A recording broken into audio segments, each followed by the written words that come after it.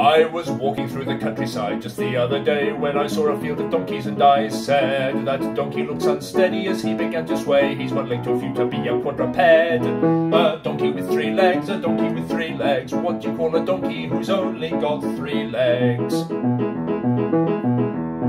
wonky donkey.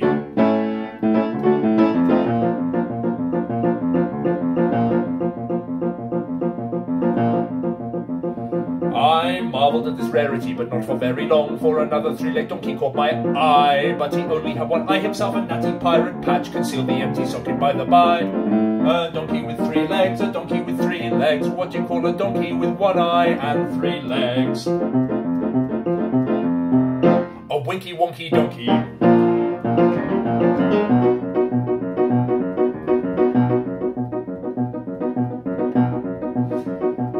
No donkey in that field seemed to have more than just 3 legs, and the next was as cyclopean as the last.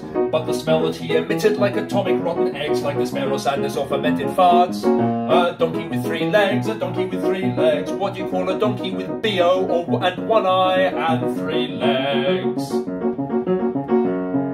A stinky winky wonky donkey.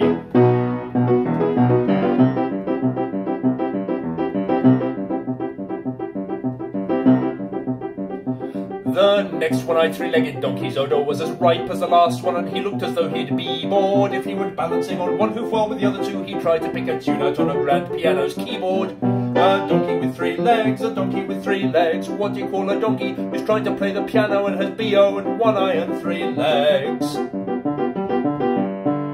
A plinky plonky stinky winky wonky donkey.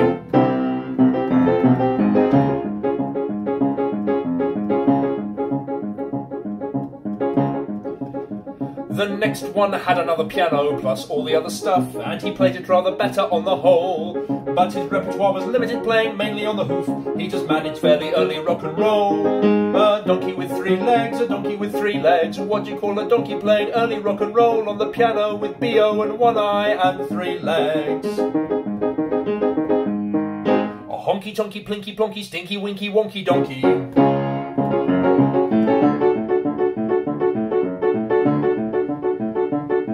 There was just 1 more donkey in that field, which I know will come as a relief to you all. And although it seems absurd, on his piano there was heroin and crystal meth.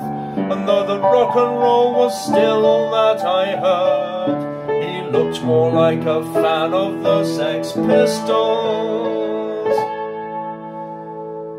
He was definitely a donkey, and not some kind of marmoset. He was trying to unlock the gate, but doomed to fail. For the lock that held the gate shut was made by Messrs. Chubb, while the key between his teeth, it was a Yale.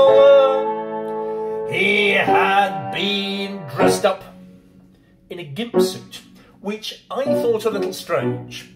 He had been drawn on with a pen and was quite grubby, but he had another outfit into which he could change. It was the costume of a Teletubby.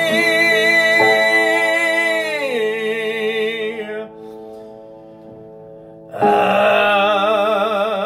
donkey with 3 legs, a donkey with 3 legs. What do you call a donkey who's high on crystal meth, enjoys the music of the Sex Pistols, is definitely a donkey, not some kind of marmoset. He's trying to unlock a Chubb lock with a Yale key, has been dressed up in a gimp suit that's been drawn on with a fountain pen, reminds you of a Teletubby, is playing early rock and roll on the piano, and has BO and 1 eye and 3 legs. I'm sure you're all way ahead of me here. Hardly need to do the punchline, really. Go on then, all together now. A junky punky, not a monkey, bloody hell, this is the ronky, kinky, inky, tinky, winky, honky, tonky, plinky, plonky, stinky, winky, wonky, donkey!